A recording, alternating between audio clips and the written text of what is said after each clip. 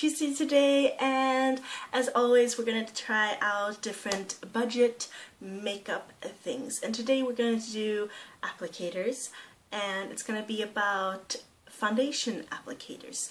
So I have done a video before with foundation applicators where I tried two different ones, and that was oval brush and a beauty blender. Okay, anyways, so today we're going to do beauty blender again.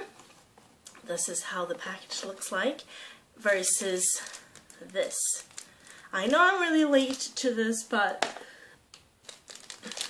I only saw this a couple of months ago, and I finally have the time to actually do it. So this is going to be great to just try out and see how it looks like. So anyways, so we're going to start with the beauty blender. This is pretty much the same kind of beauty blender that I already have. Why I bought this was because I thought that my other one was gone, which it was until I found out where it was. So this is how it looks like. It is spongy, as you can see. It's orangey. It has this flat surface. I'm not really sure what you're actually supposed to do with that, but I always apply my foundation on this surface, but I'm not sure if that is correct, but that's how I do it. Anyway, so that's the beauty blender. Now let's go into this thing that I have no clue what it is. It's very soft though. Let me see here. Let's open it up. Okay, it is very soft, as you can see. I like the color though. I really like this color. This is sort of my favorite color, but it should be a little bit lighter than this, and then it's my favorite color. Anyways, it feels like this one is softer than the ones that I've seen on the internet. I also noticed that when you bend it, it sort of ripples. Can you see that? It ripples, and the ripple doesn't go out at once. So that's a little bit, that's a little tricky. Other than that, you know what it looks like?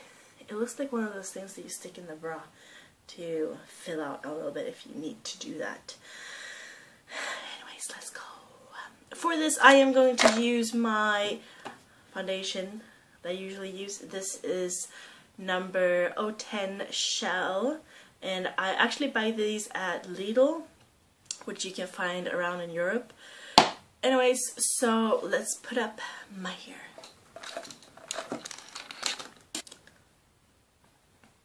I went ahead and dampened the beauty blender, and it did change in size quite greatly.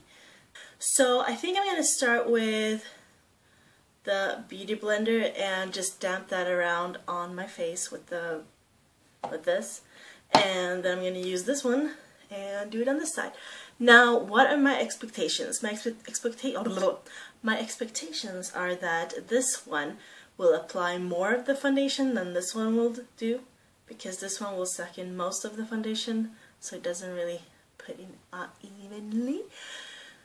That's my expectations. Hopefully this also makes it go a little bit more smoothly on because of the smooth surface. We will see, we will see. Let's start with this one.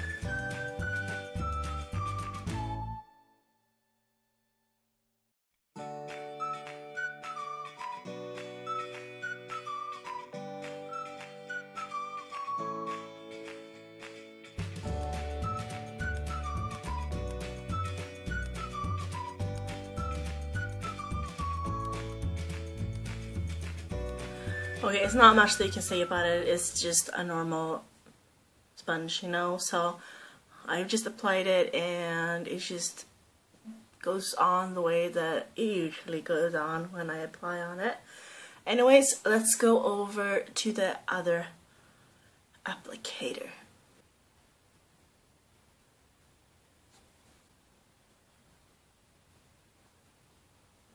It feels like I have to be a little bit more careful with this one because it doesn't suck in as much, so I really shouldn't have taken as much as I did, but oh well, it's too late now.